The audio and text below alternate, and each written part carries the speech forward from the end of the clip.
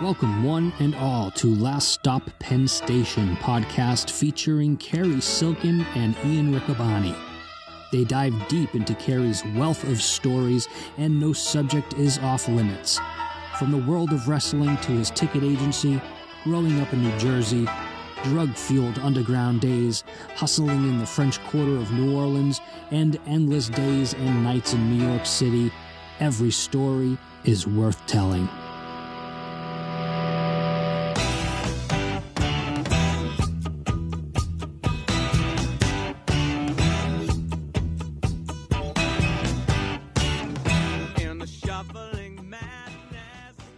Hey, welcome everyone. It is season 2, episode 4 of Last Stop Penn Station. I'm Ian Riccaboni, and I'm joined by our guest of honor, Cary Silkin. Cary, it's been a while. Good to see you, my friend. How are you? I'm well, Cary, but I messed up. Took the family to Florida right as things weren't going so well down there, but we made it out. It's been 2 weeks since we've been down there. No symptoms, no nothing. And so I think we made it out okay. We saw my brother and our new nephew. Good. And your parents. And our parents, yeah. And we're apparently out. The way you describe it, I picture them like being in the middle of Alligator Alley. Yes. I've seen some gators down there. It's beautiful Fort McCoy, Florida, which near where John Travolta lives, believe it or not, and Dory Funk Jr. So it's an area where my parents they call it the Swamp Shack. It's in the middle of a swamp in the middle of the forest. But yeah, it's fun. You get to clear your mind. The kids had fun hunting for lizards. Well, I'm glad you had a chance to just take a little vacation. And Last Stop Penn Station has been on vacation. It's okay, though. No big deal. But we're happy to be back. And we got a good response from the not only from the Larry Sweeney episode, but the Sammy Stewart episode, and then the ticket hustling episode that we did last of poor Helen Economou and poor E. Girk. E. Girk. Oh, poor guy. Yeah, the South Dakota, right? It was in North Dakota. Excuse me. I think he was leaving from Fargo. Fargo, that's North Dakota, yeah. Damn. Oh, man. I know. What a trip. Poor guy. All that way for that man to go on the Roman holiday. Oh, jeez. And his teenage daughter. Can you imagine that? To be that composed? I mean, in this day and age, if I would have, I can't even say what I would have done had I found that out. But anyhow, we have a lot to talk about. Baseball is back, or is almost back. Hopefully, fingers crossed. And basketball is coming back soon. Well, all the sports seem to be coming back, yet we try not to watch too much news. Yeah. It messes with my head. Yeah. But when I do see the news and concerning sports, it's always, there's one team reported a COVID case, and then I might have the teams wrong, but I believe the Washington Nationals and the Houston Astros baseball teams had to close down their training facilities for a day or so. So hopefully we'll see some baseball back. Hopefully we'll see some of these other sports back. Some sports... The Ivy, not that it's such a major thing, but in a way it is. Ivy League football, they threw in the towel. And the Patriot League too, yeah. So, it's a tough year. It's a tough time. So if we could give you a little entertainment here, a distraction on Last Stop Penn Station, that's what we want to do. Telling you some odd stories, and we appreciate the feedback, and please subscribe at whatever podcast platform you listen to us on. Yeah, and Cary, when we were preparing for today's episode, you sent me one word, or I guess 2 words, Glob Ball, and that's all you said. And you said you had a good one. You've been working on the book Last Stop Penn Station with Mike G. Yeah. And this sprung to mind. Right. And and you've been grinning and laughing ear to ear since I walked in the door. My cousin, just similar to how we do this. The book is just being done not in a linear, if that's the correct word, but not in a complete timeline fashion. So there's parts about my ticket scalping and Penn Station era. There's parts naturally about Ring of Honor and my pro wrestling stories, the New Orleans stuff, the various characters, and stuff of that we've touched on a few of these, and stuff of my origins, as a kid and growing up in Cranford, New Jersey. And so I was talking to Mike earlier this week, and what he had written about some of the formative stuff of me. And I said, there's a lot of stuff left out. I go, he goes, oh, people want to hear about Ring of Honor. And I said, I know, but I had recently read,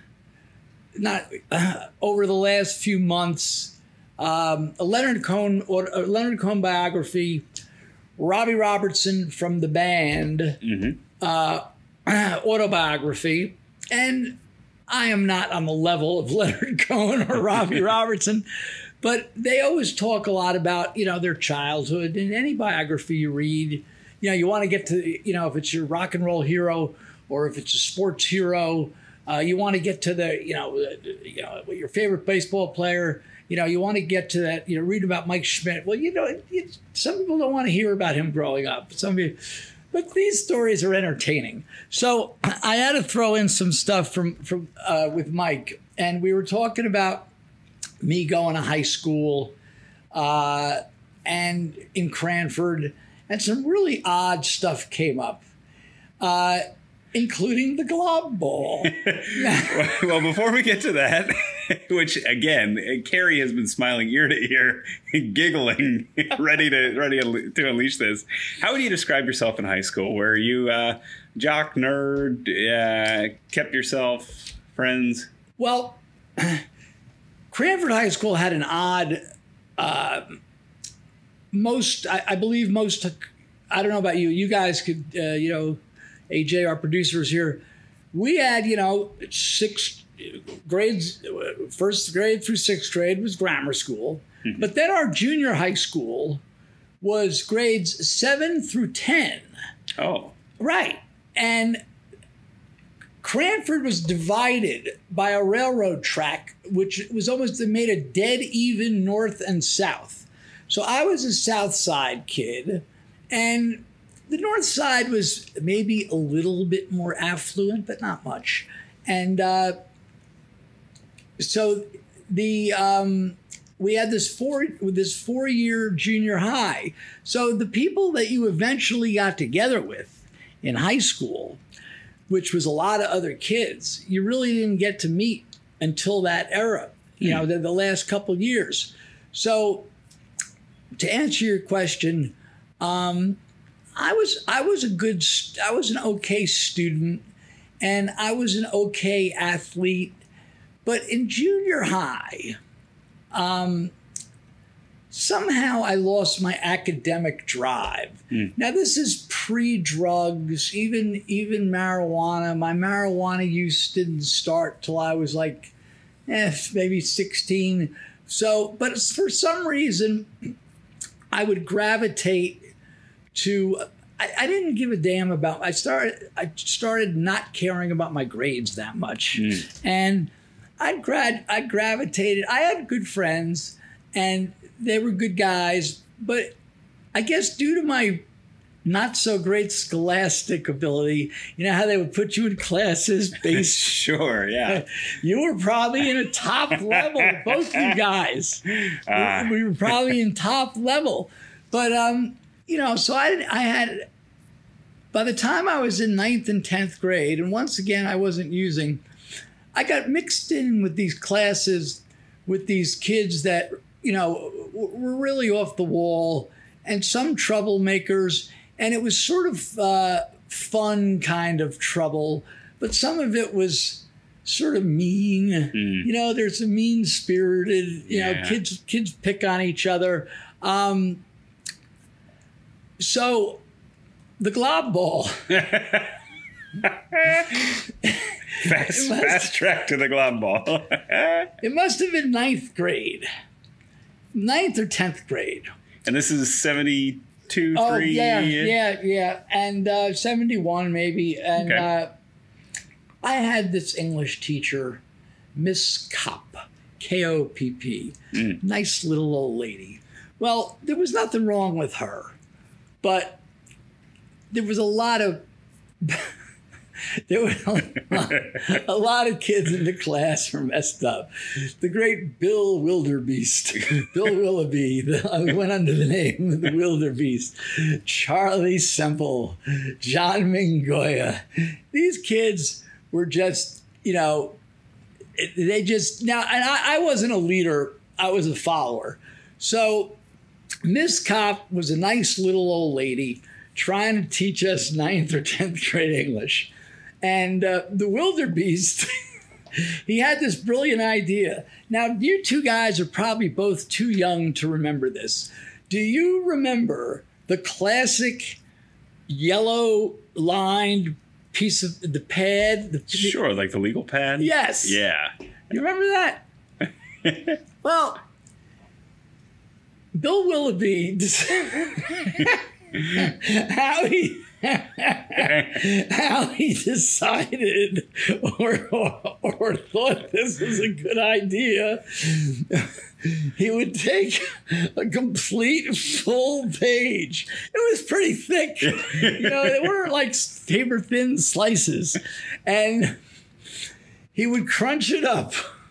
Now, I have a piece of paper here in front of me. It would have been. This is about what it was. Oh wow, yeah, that's right. And he would cardstock almost. Yeah, he would crunch it up and shove it in his mouth. Oh God! Why would he do that? And he'd start chewing and chewing in the middle of class and chewing. Wait, it wasn't. There was an end game to it. Oh, so. Miss Kopp, at whatever point, she would be like, you know, she'd be teaching us something about Hemingway. What's a great Hemingway novel? Moby Dick, right? She'd turn around and one of Hemingway's great novels, and she'd turn around to the blackboard, thus with her back completely turned, and at which point the Wildebeest had now gnawed this thing into this disgusting, and he took it out of his mouth. No, he did not throw it at her. Okay. But he threw it at the blackboard. Oh, that's even worse. it was literal like paper mache. Oh. And it stopped. Well, the Wildebeest was he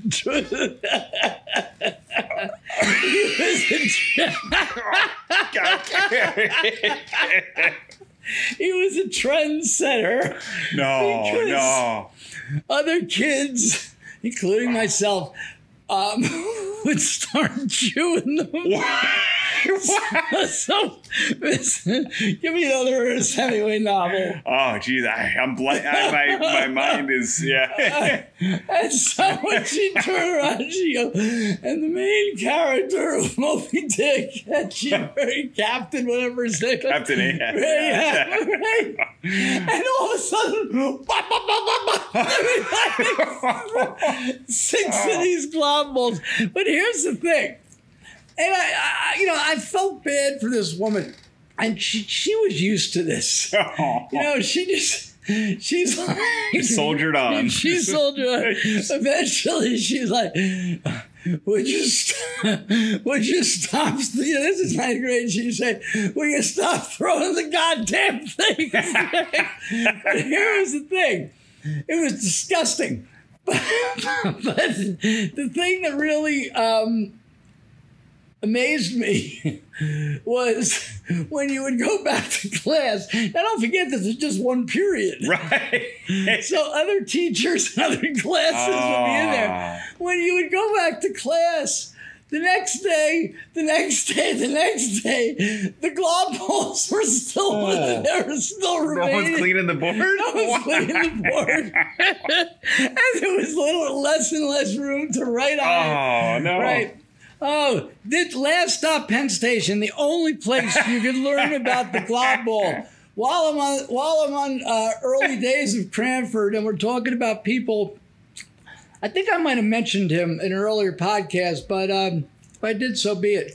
I don't think, did I ever tell you about the great C.C. Harris? No, you've mentioned him to me, but you've never told me the story or mentioned him on the... C.C. Harris, first of all, he was a wrestling fan. Oh, okay. Second of all, he was the primary place in Cranford to obtain wrestling magazines. Really? Yeah.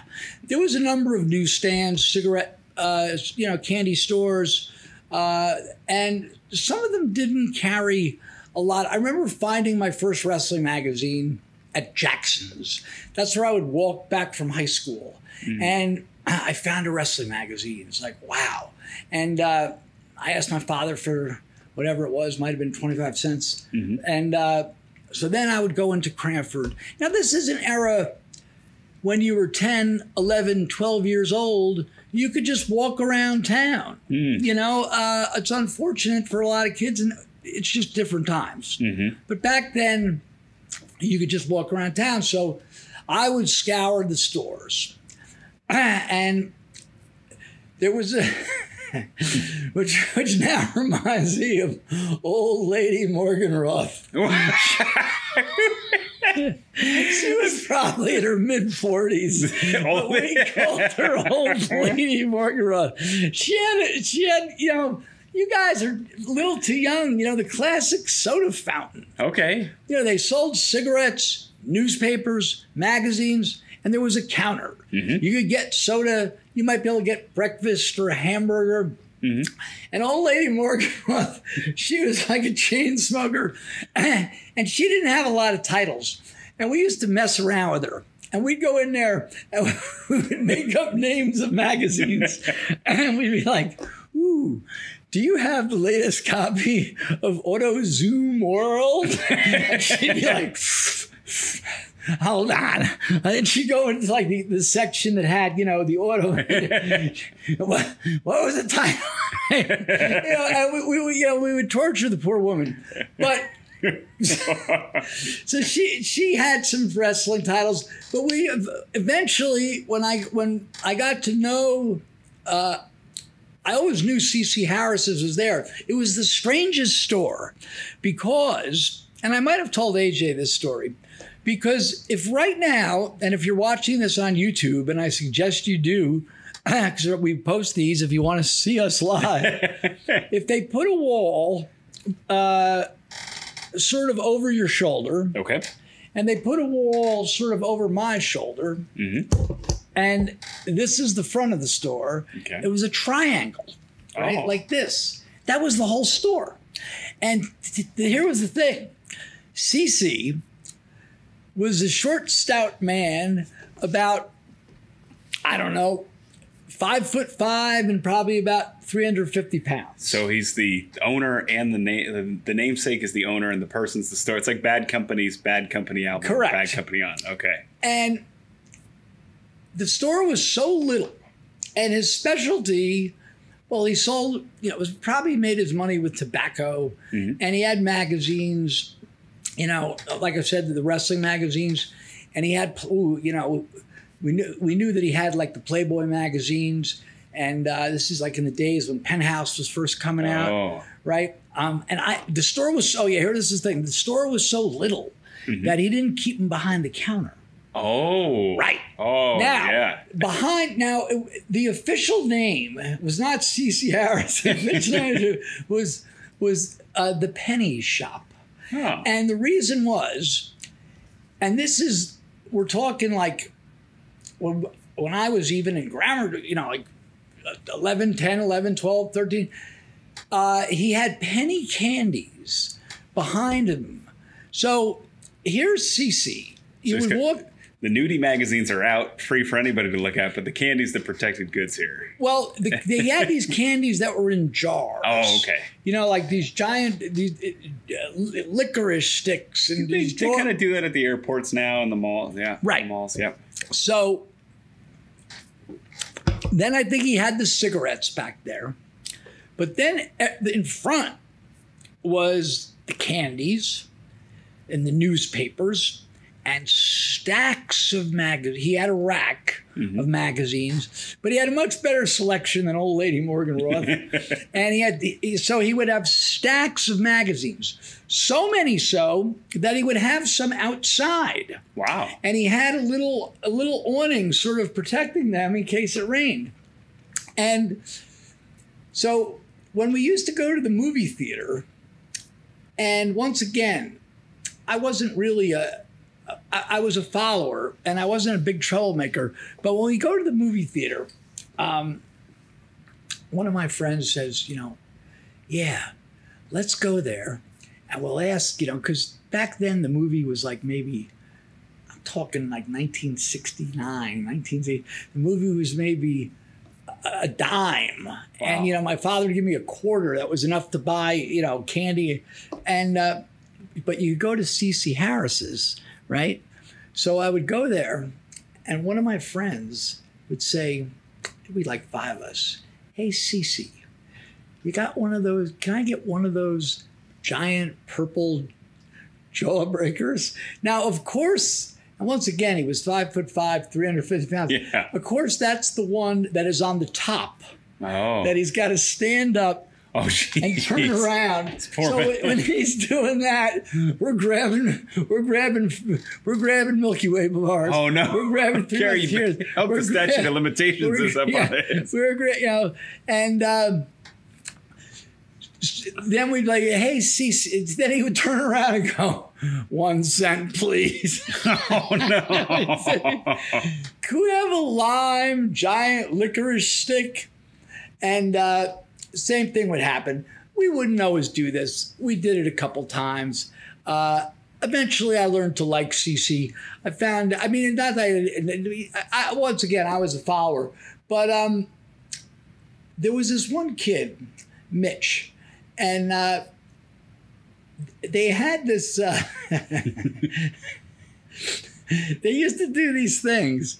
Like the day, like a Planet of the Apes. They're showing like 4 of them. Oh, okay. Or whatever. Day of Horror. Sure. I think there wasn't enough Planet of the Apes. Not yet, Day of Horror. And in this case, Mitch, who was a little bit rowdy, he had, I don't know where he got the money, but he's like, says to CC, give me 50 of the giant Jawbreakers. Now, I don't know if they still make. You ever see those giant sweet tarts? Yeah. I don't know how people eat those without their teeth falling out.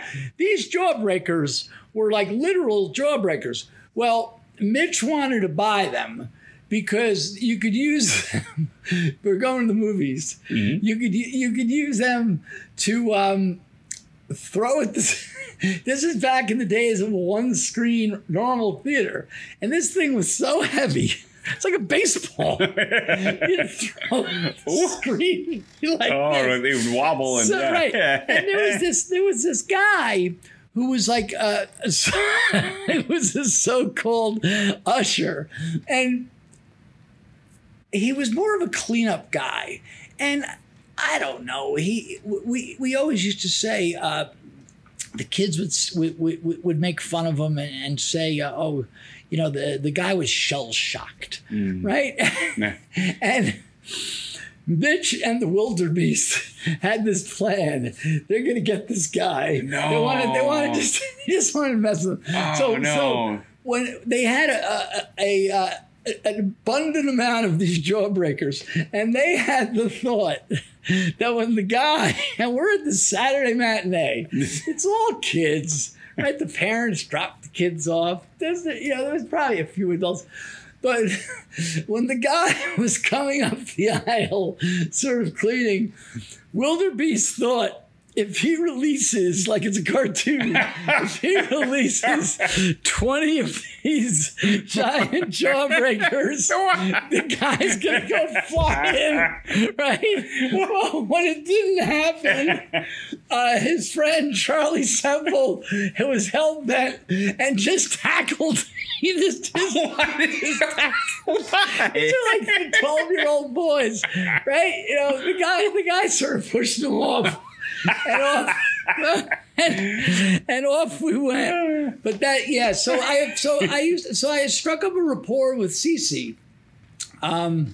He had all the magazines, and he used to like to talk wrestling. Oh, okay. So yeah. So he'd be like, and he was a believer, yeah. And he'd be like, yeah, Monsoon, you're never gonna beat Bruno, you know. Yeah, they're going to have that Texas death match. Bruno's going to probably pin him within, 50 minutes. But I'm like, yeah, but CC, last time they had a 1 hour draw, right? So we would discuss wrestling logic, my 10, 11, 12-year-old self. And CC was very smart, or he thought he was. I was in there one time, and there had been a fire. There was like one of these fortune tellers in town, like, Madame Glenda, wow. Tarot cards. Really? I mean, I used to hear about it in the Bruce Springsteen songs, but those were a thing? I think they even have some around here. That's, yeah. Tarot, Ouija boards, tarot cards. Anyway, there was one in Cranford. It was a block or two from CC's. And the building had caught on fire. Nothing really happened. Oh. And so... Like C.C. Harris says to me about the fortune Madame Glenda, he goes, what the hell's wrong with the woman? If she could read the future, why didn't she know the place was going to burn up? So that's a little tale about the great C.C. Harris. So, yeah. In my going ahead a few years, in my high school, before we were on the air, we were talking about this.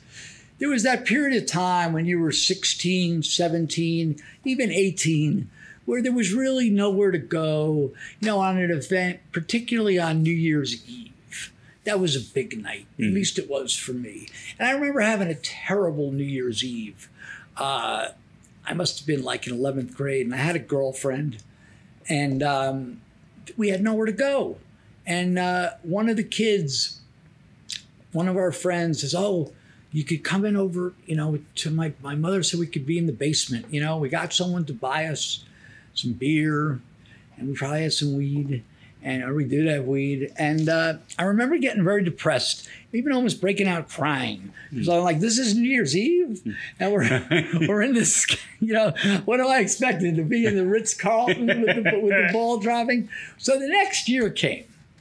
Now, my dad, as we've discussed in previous episodes, he was a bartender, Fill 'em Up Phil. And he worked at the Cove, which was a hip place with good jazz music. And my mom didn't go there very often because that was his gig. And she would go once in a blue moon. But this New Year's Eve, she was going to go to the Cove and hang out. And my mother... She was small, and she used to like to have a few drinks, but she couldn't drink too much. And she was going to pay. The plan was she was going to pace herself, and they're going to do the New Year's thing, and then go out for. They would go out to the diner afterwards. Off to my father and his friends in the band. It was a really good band. It was Morrison Anton Trio. It was this guy could have been like right up there with the greats, but he was a teacher, and he just decided he had just guitar, bass, and drums, and they were good because I'd seen them also. But anyway, this particular New Year's, it was, I guess, the New Year's of '74. I knew my mother and my father's working, my mother's going. Oh. Now we have a place to go. Yeah. But I got to be careful. And they warned me. Look, my father was, he was the voice of authority, and he goes, look, he had already found me with beer and weed, and I always telling him it's not mine. He'd be like, yeah, because he's been around, working with, he's been in the bar business his whole most of his adult life, so he'd seen it all. Right. He'd seen it all, and anyway. So he says to me, "Look, don't be doing nothing at the house. Just don't be doing." I'm like, "Oh no." So I have an elite group of my friends. So I thought, and we're able to, it was very easy to procure. The drinking age was 18, and most of us were not 18, but it was very easy to procure beer through people. And the word got out about my party. Oh, so no. Now, I don't know if you've ever experienced this. The high school party where there's like 100 kids there. Yeah. Well, there wasn't 100. Or even with wrestling, somebody says, hey, Cary, why don't you come with us and eat afterwards? And then tell a friend, tell a wrestler. Yeah. And the poor guy gets stuck with the bill. But yes. Or you go to Jimmy's Seafood and hope they don't have to pay. Right. Thank you, Jimmy's. They've been very good. Very nice people. Thank you, John. Yes, absolutely. So this party happens. Well, there's more people there than I expect there to be. And some of them I didn't want there. Are we talking 10 people, 20 people? Well, there might have been 12 to 16 desirables, including like my good friends like Gary Fennell and Dale Sabora and Gary's brother Nick and Joe Aarons and Mike Price and these guys that were good friends of mine. But the word got out. Oh. And, we people are knocking on the door, and there was just too many people there. Yeah. And there's a knock on the door at about like 11 o'clock, and there was this one kid, Mark Rolla Lapola. Okay. His name was Lapola, but he was sort of round, so he got the nickname Rolla Lapola. Oh. And he was angry that I didn't invite him. So when I opened the door, I'm like, "Look, dude, he punched me, right? Wow. He punched me. He didn't hurt me." And then he just turns around and leaves. And thanks for giving that mean nickname. I didn't give it to him. Y'all were mean. They weren't mean. Anyway, so we're there. And the party's in full swing. Now, I knew there was the possibility that I knew the bar was open until 2 a.m, but I knew there's the possibility that my mom might decide not to stay. Sure. And my father gets her a ride back, or she could take a cab. And they certainly, or the bar might close at 2, and they don't go to the diner; they just go home. Sure. So, at about after the ball dropped. And it was about 12:30. Now, they used to televise that even back then, right? Okay. Oh, yeah. Yeah. So I told her, now I had whatever, 20, 30, 24, 30 people, whatever. Wow. I'm like, look, at 12:30, everybody's got to go. And I had my good friends that were going to help me clean up. And, make everything was going to be spick and span. There is not going to be one sign of anything going on at all, zero. So Gary Fennell, Dale Sabora, and Joe Aarons were 3 good people to help me. And we get everyone out of the house, and by about 1 a.m, I'm like, we inspected everything. Yeah. And it was clean as a whistle. Wow, okay. Right. Yeah. So I say goodnight to Gary and to Dale and to Joe Aarons, and I went upstairs and I crashed. Well, the next morning, my door opens and it's my father. And it's probably about 9 a.m. He's like, "What the hell is wrong with you?" I'm like, happy. What are you talking about? Happy New Year. Like, "Don't give me that Happy New Year shit." He goes, "If your mother would have seen what I saw, Jesus Christ, what's going on?" I'm like, what are you talking about? And well, what happened was in their bedroom was a used, not for me, from someone. A raincoat. Yes, it was a used condom that was on the floor. Oh, no. In their bedroom. And wait, then I thought I cleaned everything perfectly, but in the refrigerator, there was a bottle of blackberry brandy that might have went behind a carton of milk and a couple of beers, that were on the side of the couch, and, the cleaning wasn't as thorough as we thought. But my father was able to dispose of all this stuff. Before my mother, she says, if your mother were to see you, Jesus Christ, what the hell is wrong with you? God damn it. I'm like, look, I just had a couple people over, having sex in the bedroom. So he mellowed out. And my mother got up, and my father was always, he's like, you want some breakfast? And I'm like, yeah, sure. And he was a good cook in general, and he would make like ham and eggs, and he's making the breakfast, and my father says, as we're doing it, my father says to me, do me a favor, take out the garbage. Now, you're talking about the kitchen trash, and the garbage cans were in the backyard. Okay. I'm like, oh, as soon as, yeah, well, it's like, I would have taken it, but he wanted me to take it immediately. Why should I say to him, don't take it? I'm like, I go, well, I said, let me, as soon as I'm done eating. He goes, Jesus Christ.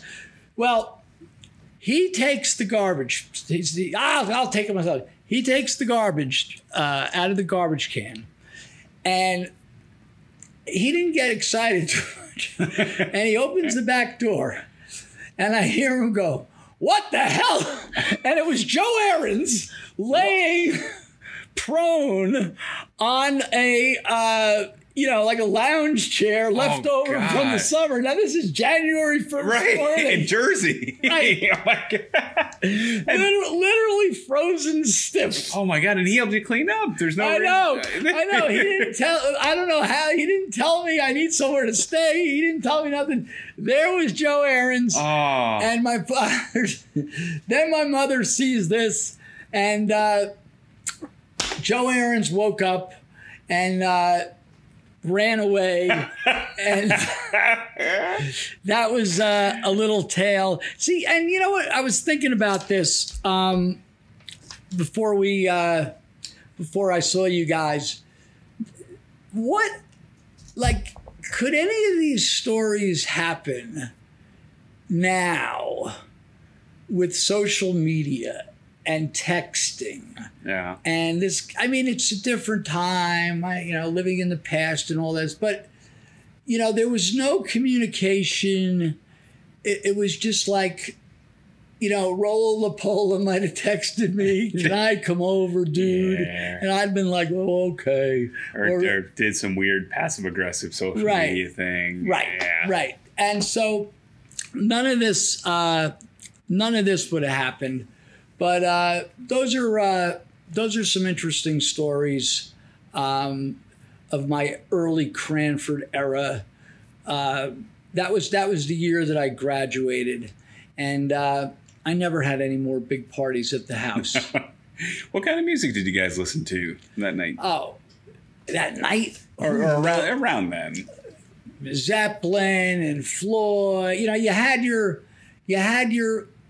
in Cranford, the kids that I hung out with, you had your distinct group of the rock and roll types like Zeppelin, Floyd, Alice Cooper, and then some of the prog, to get into bands like Yes and King Crimson and Jethro Tull, it was more of a thinking thing, but we liked that. And then you had your other group of kids that gravitated to the Grateful Dead. Okay. This is pre-Springsteen. Yeah. And gravitated to the Dead. And the Allman Brothers and all the band and the countryish rock bands. I thought you were going to say Country Joe and the Fish. Well, them too. Yeah. So, but but we definitely were into listening to music. You know, that was a great era with FM radio. Yeah. Free form. Yeah. Which, you know, I listen to Sirius. Do you? I do. Yeah, absolutely. And between that and they had the Deep Cut station for a long time on Channel 27. That used to like that. They used to play a lot of 10 Years After. Yeah. It's Crack the Sky, another great prog band. Right. And they would they would play like themes, songs that have the word travel in it, or something of that nature. You know, Traveling Band by Creedence, and then another. Is that a Zeppelin song? Oh no, that's not Travel On. What's the Zeppelin song? Ramble On. Ramble On. I don't know. But you get the picture. But yeah, they would do that. You know, or they would play. You know, the whole Dark Side of the Moon straight through, and it was a good time for music, and it was a good time for that era. Let's tie back to wrestling. What kind of TVs did your parents have? Were they the big cabinets? Well, they had the big cabinet. Did they have color yet? Yes, and I had my TV upstairs. Oh, that's kind of a rarity. Yes, they were very nice, and with the little. I know you guys don't know this. The little round UHF antenna. Okay, I've seen them. And you would have to, you know, I would try to get these, you know, particularly the only UHF I would watch because there was wrestling on. Oh, okay. And they started showing the and I know we've referenced this before, but we'll reference it again. They started showing the wrestling from Florida on Channel 47 on Tuesday nights at 11 o'clock.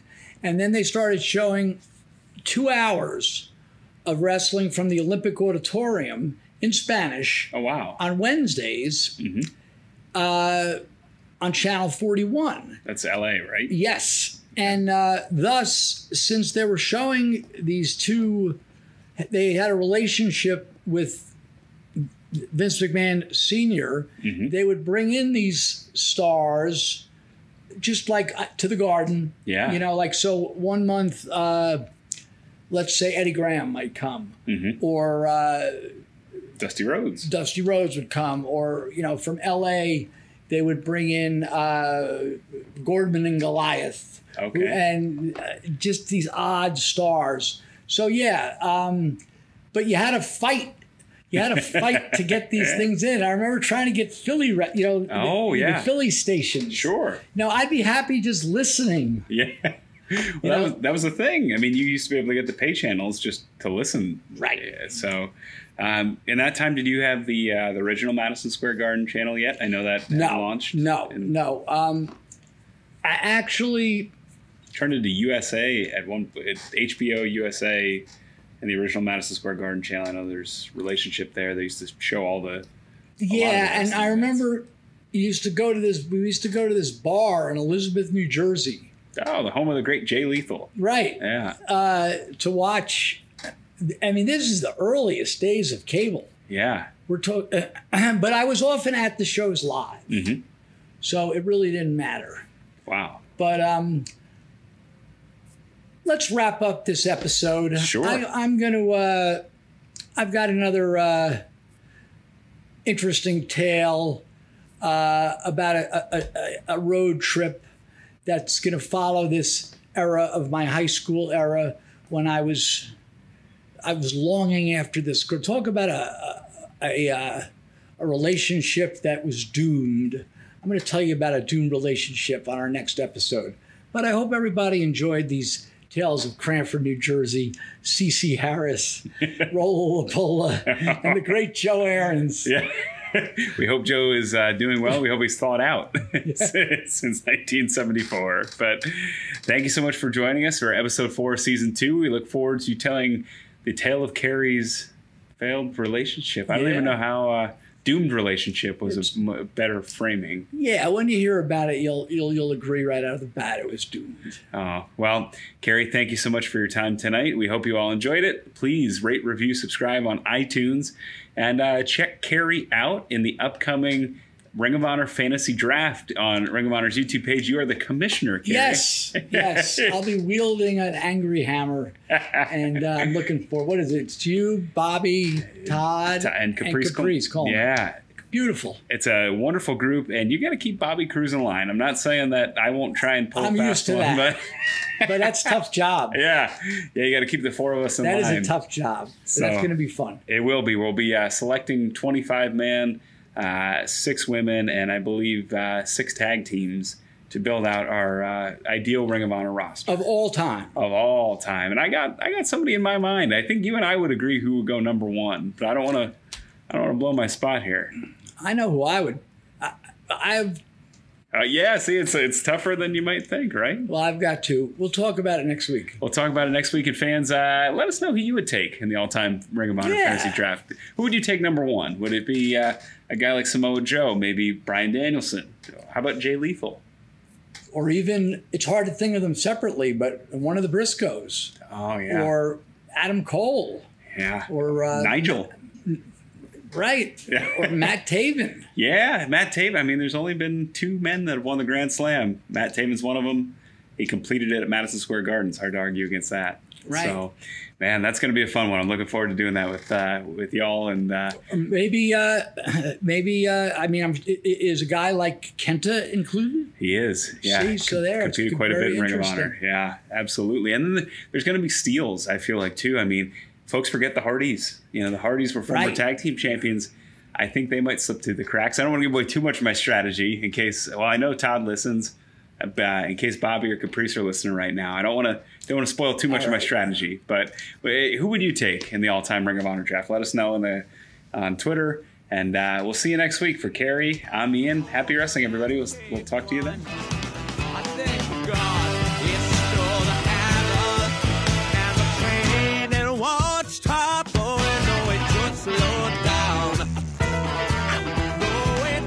For listening to Last Stop Penn Station podcast.